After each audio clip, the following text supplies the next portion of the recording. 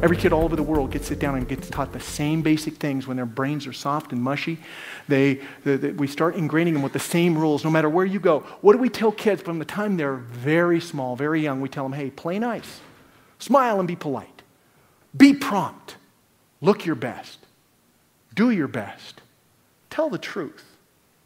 Obey the rules. And say please and thank you. You know what this is? The fundamentals of work ethic. It really is.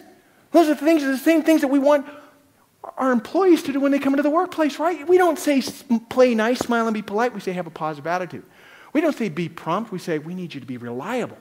We don't say look your best. We say look like a professional, right? We don't say do your best. We say show some initiative. When it's slow in here, don't just stand around. Do something. Make the place better than it was. We don't tell them tell the truth. We say have integrity. We don't say obey the rules. We say have respect for our culture.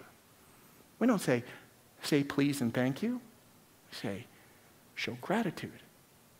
Great customer service. So we teach these things to our kids when they're little infants.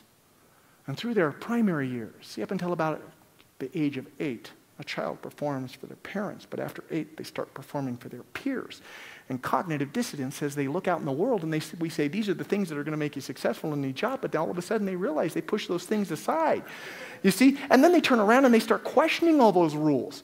Sometimes they just erase them. Sometimes they cross them out. And every single one of them, sooner or later, they begin to question. They say, I know some people who are getting their money for nothing and their chicks for free, and you know what? They're not playing nice, and they're not looking their best. They're not even doing their best. So why in the world do I need to do this? And as a result, the work ethic tends to erode. It's nothing new. Over the course of time, that's just what teenagers are all about. The parents get in the kids' grill. They try to teach them that, those common sense rules, and all of a sudden the kid says, I think I know better than you do, and they drive us absolutely crazy. Tell me, aren't there days you just want to float your little hands around their neck and shake them like an Etch-a-Sketch? Because they're not doing exactly what you want them to do. So it leaves a problem. This is what happens at home. It happens at school. They come into the workplace, and then what? Well, we, the employers, we have certain expectations on the day that they're hired. We assume that they already know work ethic. We assume that they already have this installed, and work ethic could be defined between that which they know and which they don't know. They've learned these rules, so naturally they know these rules apply in the workplace. My dad taught me how to work. Your dad taught you. You teaching your kids? What does the employer? What can they expect when it comes to rules and expectations about what kids know and don't know? You know what this is? This is the cognizance. This is how much they're cognizant of. But that's only one dimension. It's just, we don't want people to come in and just know stuff. They got to go beyond that. It's not just what they know. It's what they will do or not do. That's the compliance. And see, I think in this process between what they know and they don't know, or the cognizance, and what they do and they don't do, which is their compliance, that's the intersection. That's that thing that we call work ethic. Here's the problem. What if you don't know and you don't do? What if you have an individual in your workplace that doesn't know what to do and they don't do anything? That individual is idle. What do you do when people don't know what to do, but they do something anyway? And maybe get it right. That individual is lucky. That's really cool. They're just moving around, and sooner or later they, blind pig, every blind pig eventually gets an acorn. Man, they're lucky. Problem with this is it isn't sustainable.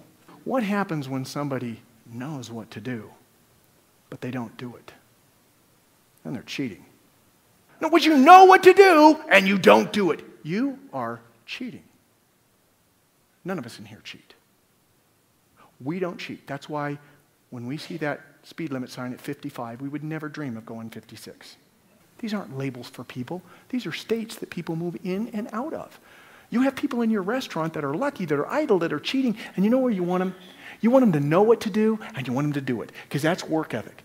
And when they do that, they have value to you, therefore they're valued. And isn't that what you're doing? You're trying to move people over to the right and up. It's part teacher, part motivator, and it's all mentor. Because when you do that, you reach down and you grab those people and you pull them up into the quadrant, and that's how you adjust the meter. Is you're consistently trying to build the value of people. You're looking and saying, how can I influence this person so that they know more and they do more?